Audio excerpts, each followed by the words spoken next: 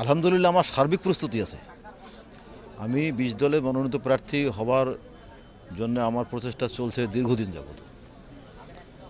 আমি যদি আমার নির্বাচন করার প্রস্তুতিও আছে।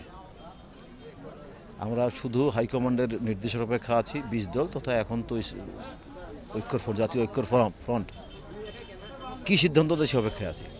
নির্বাচনের বিষয়ে কী সিদ্ধান্ত আসে।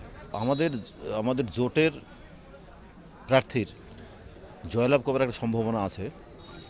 এটা আঞ্চলিক রাজনৈতিক ব্যাপার একটা আছে, সে কারণে আমাদের জোটের প্রার্থীর জয়লাভ করার খুবই সুবিধাজনক অবস্থানে আছি আমরা। যদি যদি যদি বিএনপির কাউকে নমিনেশন দেওয়া হয়, দেখেন আমাদের কিন্তু বিএনপির মাঠ পর্যায়ে গোছাতে হয় না, অলরেডি গোছাই আছে আমাদের।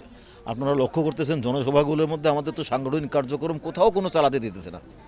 10টা বিএনপির কর্মী একত্রিত মিটিং করলে সেটা হয় গোপন বৈঠকের মাধ্যমে একটা নাশকতা চক্রান্ত করতেছিল, এরকম একটা কথা পুলিশ দিয়ে মামলা দিয়ে দেয়।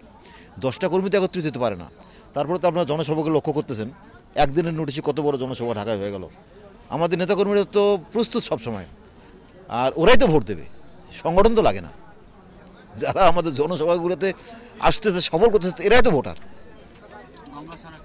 গঙ্গাছড়া আমাদের সংগঠন তো পুরা ওয়ার্ড 91টা ওয়ার্ডে 90টা ওয়ার্ডে পুরো ওয়ার্ড কমিটি করা সাজানো আছে, ডাকলেই হয়। আমরা যে কোনো প্রোগ্রামে যদি যাই কোথাও রংপুর জেলায় সবাই চলে আসে, সংগঠন তো রেডি আছে আমাদের। কিন্তু যেটা আমরা করতে পারতেছি না সেটা হলো আনুষ্ঠানিকভাবে কোনো প্রোগ্রাম করতে পারতেছি না।